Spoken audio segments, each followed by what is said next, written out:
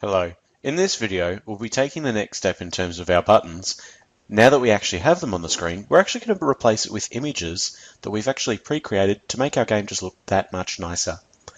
In the last video, we actually added the buttons in two different places. There's a button over on the left top and the button in the dead center. You'll see that we just used a snowflake and a fireball effect from the particles materials.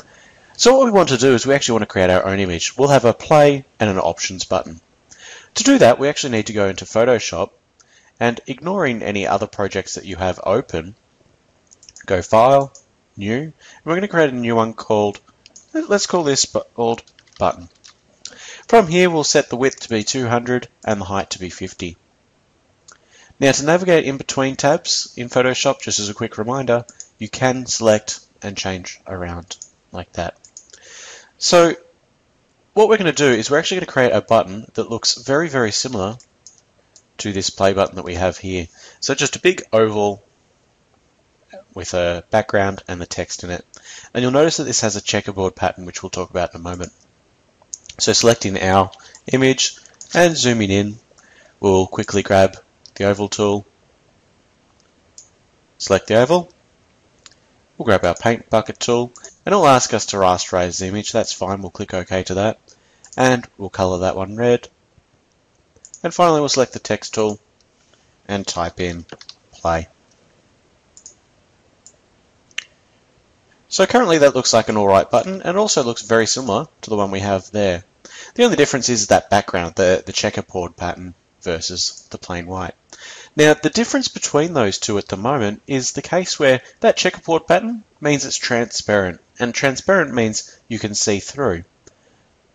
Now, where white is, we're actually going to see white. So if I took this button into our Unity game, you'll actually see the same effect where this black outline is, where it's not actually part of the fireball and is usually ignored. However, on the snowflake, what you actually see is you can see all around the outlines. You don't have this black or this white outline. So you have this white outline on this one. With this button play button, you actually see that it's transparent, and transparent makes it like the snowflake. How do we get rid of this white background? Well, to do that, we go over to our layers window, we select our background, right button click, and can select layer from background. We can just go with our default settings, and it converts it to a layer, and you'll notice that the padlock disappears from the right side. From here, we can actually just drag this one down over the top of the recycle bin icon, and you'll now see that that one there is the exact same.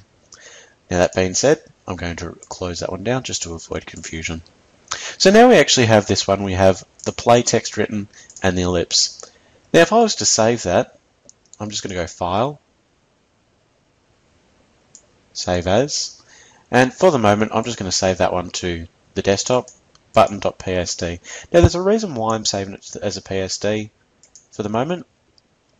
We'll just go OK. So that's been saved to the desktop. So I'm going to unclick play, and I'm just going to import that image. So I'm just going to go back to Assets, right button click, and create a new folder. And I'm not going to call it Images, I'll call it Textures. So when I open up the textures, I'm going to go right click, import new asset, and navigate to the desktop and find that button, the Adobe Photoshop image. And you'll see that it's come in like this. Now, remembering from the previous one, it was just a matter of squiggling and dragging over the top and placing it on to our script. When we click play, all of a sudden we now have that play button there. But there's still two problems with this. The very first one is it doesn't look right. It's got all these pixels and blotches everywhere, and that actually is in relation to the way that it's been imported. The second issue is I'm not a big fan of this grey box on the outside either, and I'm also not a fan of the button either. So I'm going to change the way that the button looks as well. So there's three problems we're going to look at. The very first one is we're going to go back to our textures folder and our button, and on the right hand side in the inspector window you'll see a texture type. Now with this there's quite a few different texture types you can use, but in terms of the fact that we're doing a GUI, we can actually select GUI there. By clicking apply, you notice the image is a lot cleaner already, and when we click play, you can see that all that pixelation is gone and it looks a lot smoother. But I'm still not happy with how it looks in terms of the way it's set out. Most games don't necessarily need a big play button, and we've got this grey box on the outside anyway. So the very first thing we're going to do is I'm actually going to go back to that file. Now, I've actually got that file open in Photoshop, and I'm actually going to close it down, so there's nothing open in Photoshop. In Unity, I can actually double-click on that, and it will open up in my desired program, in this case in Photoshop, sorry, and it actually shows me exactly where my button is. Now, to make this look a bit more of a scary game is probably the theme I'm going to go for, is I'm actually going to delete that ellipse layer as well. So now it's just the word play, and it doesn't look too scary at the moment, does it? So what we're going to do is we're going to change the font. Now there's a couple of ways to do that. I prefer to use the tool on the right hand side, the character tool, and then changing the font through this side.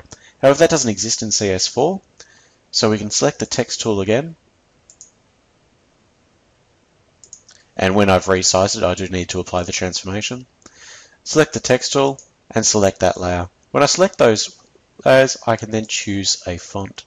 Now, you can choose any font that you wish, but I'm actually going to choose one that I've loaded on there beforehand, and it's called You Murderer.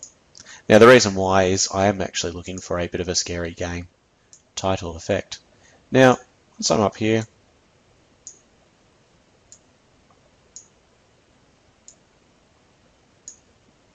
that's probably as good as I'm going to get it. I could retype it completely, and there we go. But that's black, and I'm actually going to change that to, no, we'll leave it black for the moment. So I'm just going to go File, Save. So I've completely changed the way the button looks, and go back to Unity, and it automatically updates that change.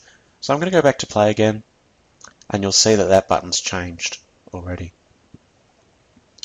Now, this grey outline of a box, that's not the best way that we actually like to do it. So in the next video, we'll actually be looking at getting rid of this grey outline box to get rid of it. But we do need to create an options one as well. So the very first thing we're going to do is I'm going to go back to Photoshop, go File, and create a new image. Again, I'm going to keep the buttons the same size and call this an options button. Now, in terms of game design, you should always make sure that your buttons look similar. There's no point to have a big rainbow-coloured button and then the other one dripping with blood, unless the one with dripping blood is kind of rainbow colour anyway. So the very first thing I'm going to do is just create a text, and I'm going to call that one Options. Drag that one down. And you could be a little bit more specific and go with the font size so it doesn't look really weird. But I'm just sticking with this because I do like that. Once you've got that, we need to right button click on that, and we're going to delete the background layer this time instead of duplicating it there or turning it to a layer, then deleting. It's just another way to go about things. Now that we have that, I'm going to make it big, go File, and I'm actually going to again save this one to the desktop. I'm going to call this one Options. Save, and OK. Go back to Unity and go File, Assets, Import New Asset, and get the Options button. Now that one's been imported. I can actually just drag and drop Options over the snowflake one to replace that, and hit Play. Now again, you can see the difference. It's the exact same font. You actually get this white effect over the top, which is not what we want. So we want to unclick Play, go back to our texture, and change the texture type again to GUI. From here we click Apply, hit Play. You can actually see that that's taken effect already.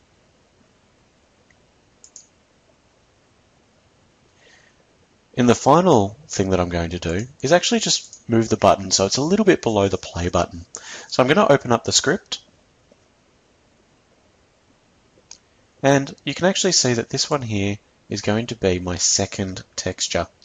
Now, although this one says first and then that, I want this one underneath. Now, just because I do this, cut it and paste underneath, does not make the button go underneath. So I'm actually going to leave it as it was. We need to put it underneath in terms of remembering that that's the X position from the top. left corner of the screen going across. That is the Y position, is how far down it is. So what I'm going to do is I'm going to go screen.width divided by 2 and screen.height. Now you could retype it, but copying and pasting is easier as long as you know what you're doing. And let's just go minus 400. And actually, let's go minus 100. And then in terms of that, we will go minus 100 there as well. We'll hit save. We'll go back to Unity, wait for that change to occur, and hit play.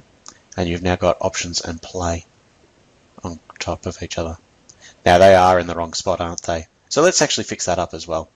So to do that, we go to our button script object, and that's just a matter of going to our textures, dragging and dropping the play button over the top of that one, and the options button on top of that one. If we hit play, there we go. Okay. So in the next video, what we'll be doing is removing that grey box around the outside of the button, so it just looks like text. It will look a little bit nicer and give that game our extra little bit of polish.